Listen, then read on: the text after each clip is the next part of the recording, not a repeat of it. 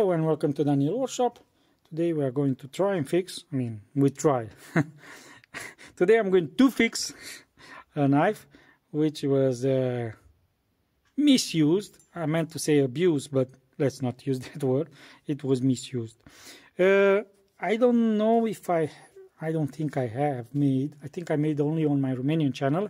I had a video in the past where I pull both the back end of the knife and the edge, and slowly I made a new tip. But in this case, it's not recommended, because you see this very shiny area. It's almost constant on the entire length of the blade, and if I try to bring both ends to a new tip, then this area will become smaller and smaller.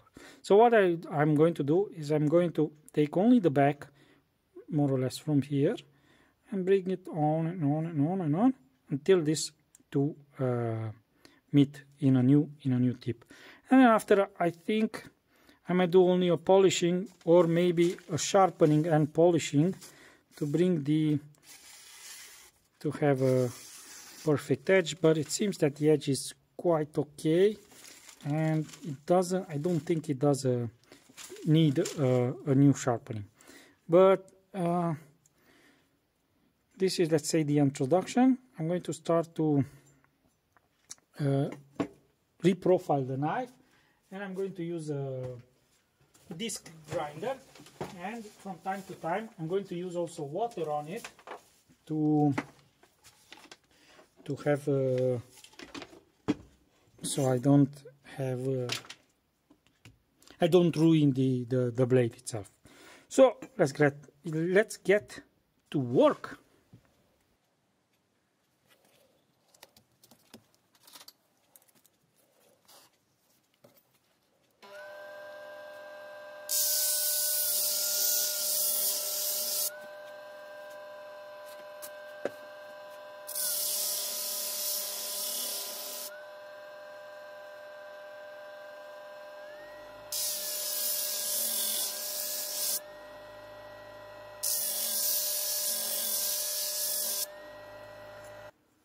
Took me about half an hour, but I managed to get a tip again. Like I said, I only took material from this side, and this side remained untouched. As you can see, the shiny area is constant all the way. I've used 80 grit sandpaper, and I've started to about here, and then slowly, gradually took it till I met the other edge, and I made a tip. It took me, like I said, about half an hour, more or less. And now this area is rough. I have also burr here, and I'm going to polish it, and I'm going to change the grit to 120, and then after with 240, and I'm going to finish with the leather and polishing compound. By the way, just have a look there. It's all metal filings. Okay, and in the end I put some water in a jar which is cracked. There is a crack there. I should throw it away. And I've used it to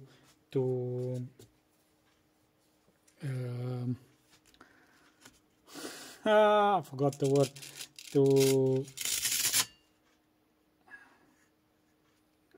In the next, you understand, to cool it down. Okay, I found the word. To cool it down when I was repairing it. Okay, let's do the polishing, and I'll be back.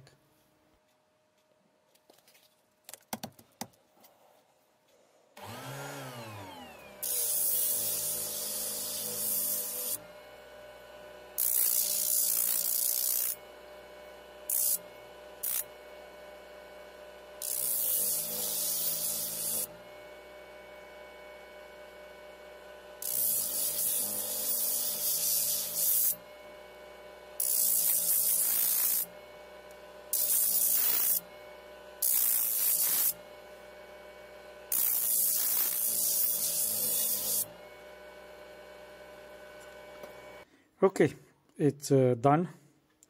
See if I can focus a little or not, maybe not. Yes, all the area polished.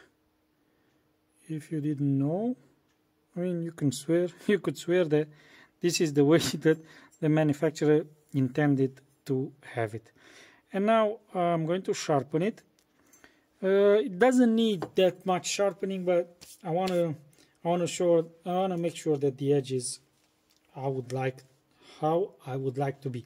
So now I'm going to set up everything and think about the stones that I'll use. Maybe I'll try to use, I have an idea. Maybe I'll try to use just one stone, a 2000 grit, and see how it works. I'll be back. So, like I said, my videos are not made based on a scenario.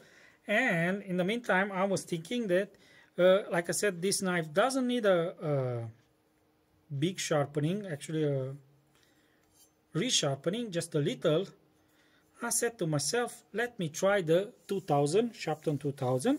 In one of my previous videos, I've tested the Sharper 2000, which is, I mean, you can find the video there, which is this Sharper 2000, actually the Naniva traditional 2000 stone, is made by Naniva. And I think it's more or less the same stone with Naniva Green Brick of Joy. Actually, I've liked that 2000 from Sharper or Naniva, what you want to call it. And today I'm going to try this 2000. And we are not going to polish the knife, just to use the 2000. And it will be an exercise to see if we can get a good edge on a knife that doesn't have a very bad edge. We'll see. Let's try it.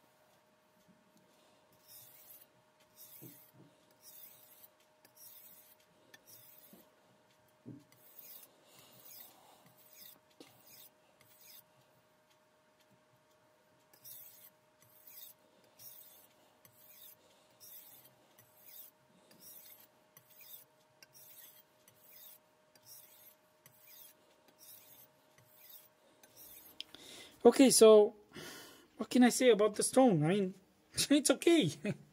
It does what it's supposed to do. It removes material. A lot, yes. It's quite okay. The edge came out pretty good. If I can compare it, it's very similar with the Naniva Professional 1000, but a little finer. The 1000 Shapton is more aggressive than the Naniva 1000, the professional version, and this one is very similar with the Naniva, but like I said, a little finer.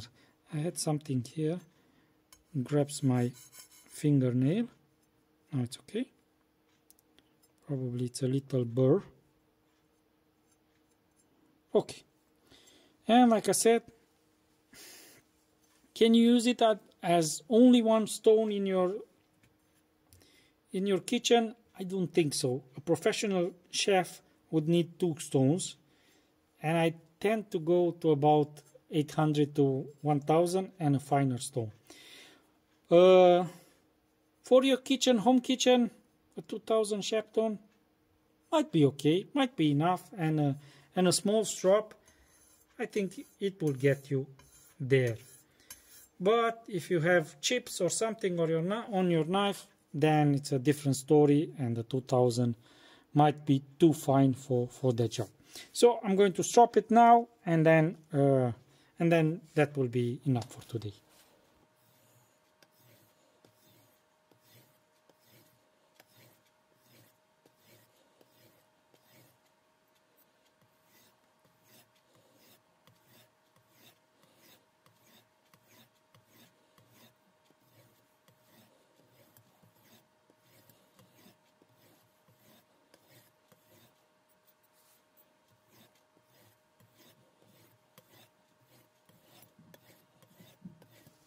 Okay, let's wrap it up for today, because it's 10 p.m.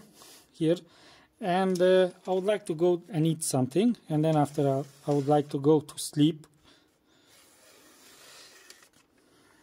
What's my opinion about the 2000? To be honest, in the past I was under the impression that to get a good edge you need to go to a 5,000 or 6,000 or 8,000 or whatever. On a knife, no. In the meantime, I actually changed my mind when I got some 3,000 stones and also some 2,000 stones, and I saw that also those can give you very, very, very nice edge. So today we have a good example of an edge from a 2,000 stone and of course a strap. It also shaves. I mean, of course, it's not. My hair is blonde, so it won't be that easy to see it. There one. Yeah. So it also shaves. It's not its purpose, of course. It's not a comfortable shave. You can't shave on the face with it, but for the cutting purposes, a 2000, it's okay. Like I said, in the past, I was under the impression that you need a 5,000 and 6,000 to make a perfect edge. No, it's even a 1,000. It's enough for a perfect edge. Is a 2,000 enough to have? I mean, to have just one stone in your house and that to be a 2,000? I don't think so. It's a good stone, but one of those days you might have some chips on your knife, and you would need to remove a lot of material, and that 2000 is not what you need for that. But for polishing and to have a nice edge, a 2000, yeah, it's okay. I mean, if you need a polished edge. So, like I said, it's enough for today. It's okay as a stone, 2000. Will I use it in the future? No, I don't think so, because like I said, I prefer to go from 1,000 to about 3,000, because it's also in. I don't think it will be a problem to go to 2,000, but in my mind, I've already set my mind that to have a polished edge, you need to go to a 3,000 stone, and if I set my mind to that, so yeah, I might go. I don't think I will use this stone in the future. It's not because it's a bad stone or something, but in my mind, my mind is set for 3,000 to 5,000 for a polishing. So yeah, I'll use those 3,000 and 5,000 in my future movies. But that's it for today. I'll leave you now. If you have questions, you can leave them below. Back up there, I left you some other videos that I made, and of course, thumbs up, subscribe. It's a given. It's a must. So I'll see you in my next video, and have a nice day.